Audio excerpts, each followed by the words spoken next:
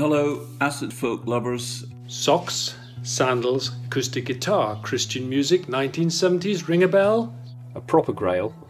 It was high fiddly guitar parts and I thought, that's impressive. Then came Caedmon, and all things changed. For the better. 40p. Fairport, but I wouldn't hesitate to say this is probably better.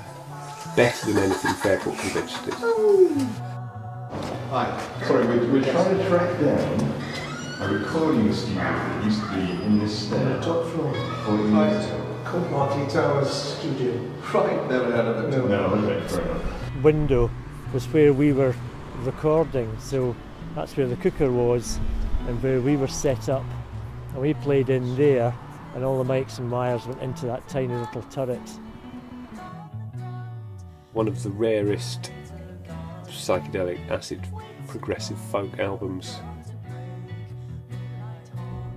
1997, Seoul, South Korea, find Tower Records, and there, browsing aimlessly, is this. Okay, confession time. I don't still have the vinyl album. I cashed in. I got a couple of £100 or more for it a number of years ago. £1,500. No idea why. I still occasionally listen to the music, enjoy it. Wish I hadn't sold my copy for £400 when the market was at that point. How much the album? Sold for £250. I'd say each one was worth £1,000, and that's £500,000 worth of assets. The fact that it was privately pressed and sold at their farewell gig. Their farewell concert at George Square being a complete sellout, 500 people performing there, so that was quite an occasion. Comus, or Comus, as they more rightly called. They played at our school. Mandolin, psych fuzz guitar and songs inspired by C.S. Lewis. The genuine maverick creativity. Caedmon is a musical treasure chest. 5 to 6 8. Right.